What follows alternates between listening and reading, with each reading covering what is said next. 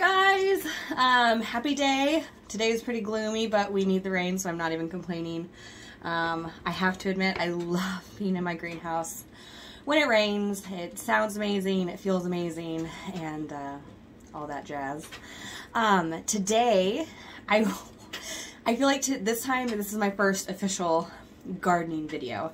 The last one, I have to apologize, was like super pointed, super short. It was not really intended for YouTube. It just was a little too long to put on any other platforms, and I was like, oh, I'll put it on YouTube. So this one's gonna be like way more, it's just gonna be better. What I'm going to be talking about today is gonna be seed starting. So my gardens always stem from seed. I like germinating seeds, and it gives me something to do at the end of February. Honestly, it gives me something to do like all the way in December. It's usually when I buy my catalog, I start looking it through, I start thinking about what I want to do and all that fun stuff. So yeah, we'll start with seeds. I love, and where I get my seeds from is from Baker Creek. They have all heirloom seeds. My first like independent garden that I did, which was literally like a box of tomatoes. Like I just did like a 4x4 box. I put way too many in there. I just wanted to do it, so I did it. And that was like in 2017. And I loved it. My grandmas have gardened my whole life. I've always helped people in their gardens, and it's been kind of like a family thing. But 2017 is when I officially like independently did it on my own. And it just kind of has grown since then. And in 2018, I stumbled across, let's see here, I think it was 2018. Yes. 2018, I stumbled across the Baker Creek Heirloom Seed Catalog in Albertsons. I was drawn to it. I absolutely loved the information. I mean, the pictures are to die for. They're actually well known for like their photography and their literature in it. And you buy seeds from them. Obviously, it's a seed company. And since then, I've only ever bought seeds from there. I wouldn't necessarily consider myself a seed snob by any means. I just really like this company. I really like what they do. They have a lot of fundraising. They have a lot of events where if you buy seeds during certain times, like 100% of that proceed will go to that foundation, whatever it may be.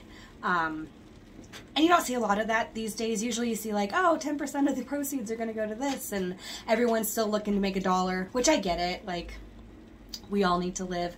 But these guys are just amazing. I really hope to travel.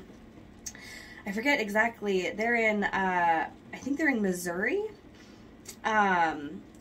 And I would love to visit their farm. I follow them on Instagram, and people rave about like you can buy their seeds there. And then just, I think even later in the season, you can buy their own produce. And again, it's on my bucket list. But why I pick heirloom seeds, this is just a little fun fact, which I'm sure everyone already knows. Heirloom seeds are seeds that are not genetically modified. They, new strains that come about usually are through cross-pollination and cross-breeding, which, gosh, people have been doing for centuries, I'm sure.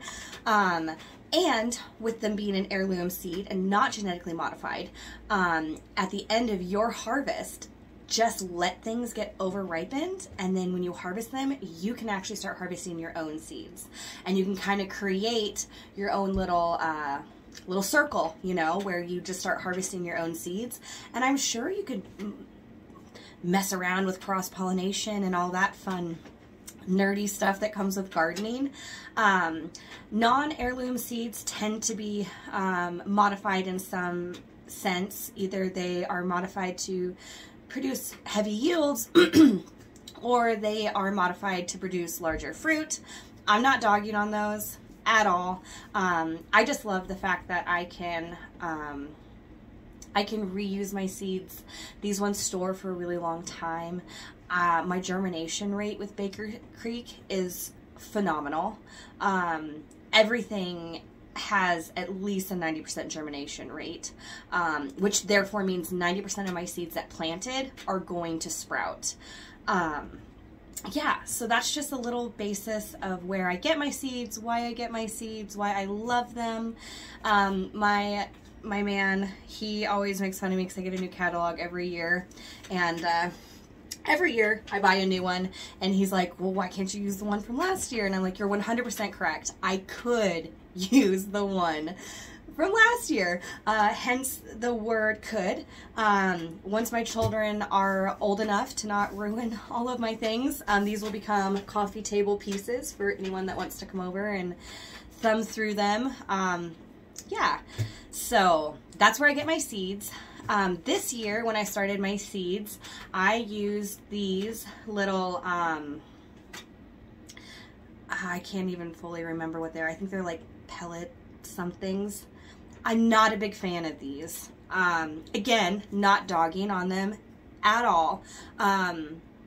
There's pros and cons to using these. I use these this year because I got like 500 of them for free. And what I love about gardening is I'm always about a budget. Like, I'm always trying to do it on as least cost as possible. Just because I feel like it makes the reward at the end just so much better.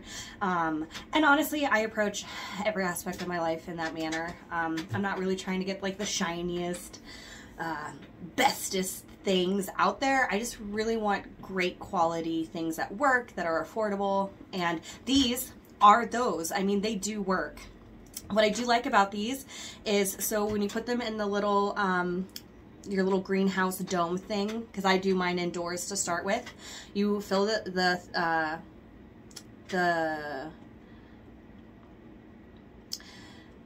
you fill your dome up, the bottom of it, with water, and these will absorb all the water and they'll rehydrate, and then you pop your seed in. What I do love about these is they are quick and easy. These were free for me, so that was another thing I loved about them. Also, they're really easy to transplant. So everything starts with this for me this year, and then once it got big enough, I planted it in a cup. I like red Solo cups. These are like my second or third year using the same cups. I mean, I don't see why I wouldn't. I just cut a little hole for drainage in the bottom. That's important. You always want to allow your plants to drain. By doing that, you're preventing root rot, aphid infestations, all of that terrible things that come with gardening. And so they're very easy because you have your sprout and you just take it, you put it in there, you put some dirt on it. What I don't like about these is they do, if you keep them too moist, which I do, just because I want everything to stay watered, they do tend to sometimes produce mold. Also, if you let your plants go too long, which I did with having 2 small children, sometimes I'm just fitting things in when I can, as all moms do. Kudos to us. The roots get so big they get tangled. That doesn't put any danger on your plant. The plant is totally fine. It just is kind of a hassle ripping them apart, and I personally was not fond of that. Years prior, I have actually had like a seed tray where I just went and got some local potting mix from my local seed store. Their brand, they make it in-house, organic, really clean, and I'll just use that.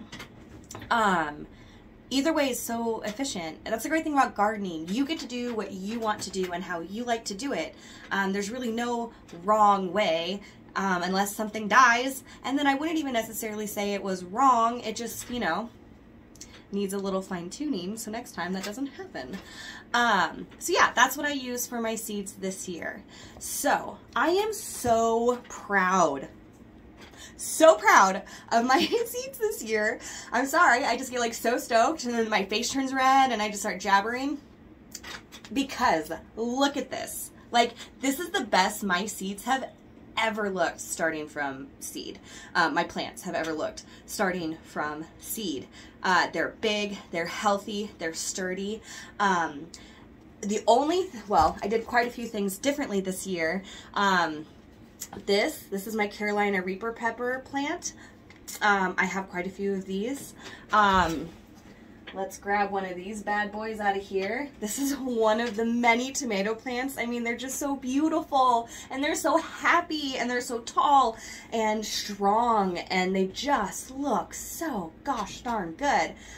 This is the best. This is literally the best I've ever done.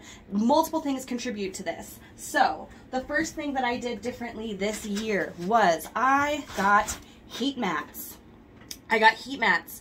I got this off Amazon. I'll attach the link below in the bio.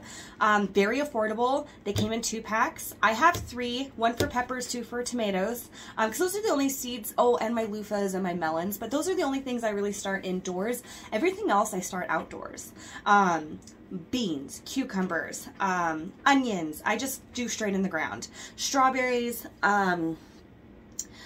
yeah, herbs, just straight in the ground after it, they're hardier for late frost. When it gets cold, it's not going to damage them. They actually thrive in cooler weather, you know, your beans and your cucumbers. And you'll notice once you have the plants, I'll get a yield all year long, but they definitely start to taper off when it gets way too hot. Now, tomatoes and peppers, they love the heat. I mean, obviously after a certain time, you don't want to get too hot too early. But they love the heat, and they're definitely more of a hot weather plant. So I got the heat mats this year, and then also off of Amazon I got these really awesome grow lights. This is my first year really doing grow lights, other than in my AeroGarden, which is another way you can start seeds. Super fond of that. I just don't want to buy like 50 AeroGardens. So these were amazing.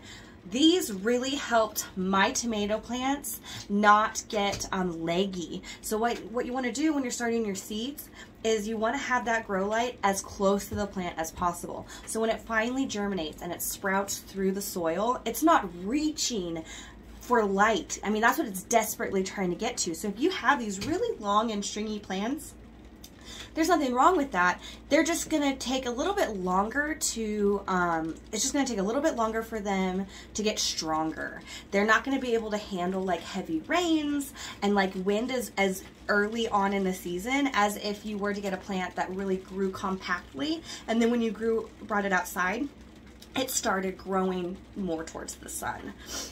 These are, again, very affordable. I think they're actually on sale right now on Amazon. I'll attach the link below. I have to be honest, I'm not a super big Amazon shopper, but I needed to get my seed starting stuff so early in the season. My seed store didn't really have it in stock just yet. So these were the 2 things that I did get off of Amazon. Bang for your buck. This is really cool. I just attached to my shelf, and then I just spread the lights out, and they all attached evenly. I do have to tell you, even with grow lights, nothing beats natural light. With my tomato plants, when I brought them out here first, I was so proud because they were about this tall. They have now grown to about here. So again, this is just proof that nothing beats natural light. They love natural light. Oh, you hear that rain? It sounds amazing in my greenhouse. So yeah, heat mat, grow light, game changers this year. So exciting, so excited. Everything is still in my greenhouse. So I do have a space heater running in my greenhouse. My greenhouse is phenomenal, and I love it, and it's beautiful, and it's my space, my she shed, greenhouse, whatever you want to call it. But it doesn't hold the heat in as much during the night. So I do have a space heater out here, and I did just bring them out about 3 weeks ago.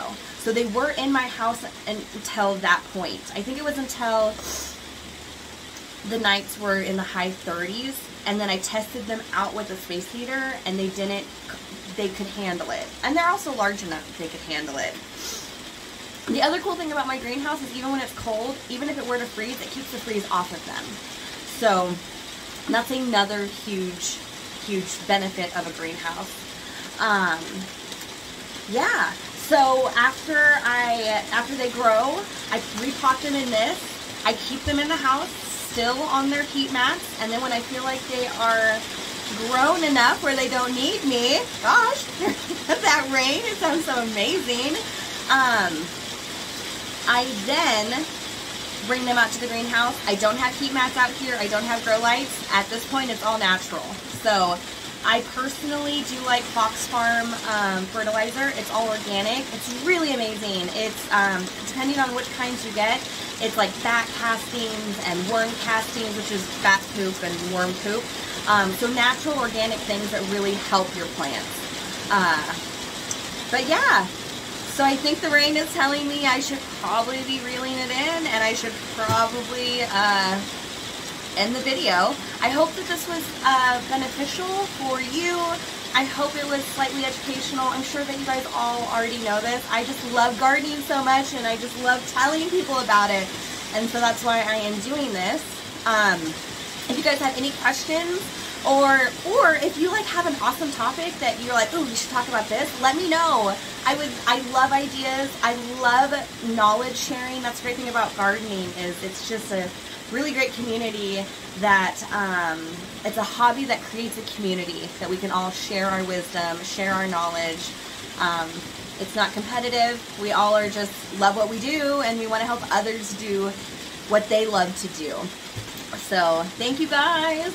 I will see you next time, and hopefully it won't be raining as bad. So see you later.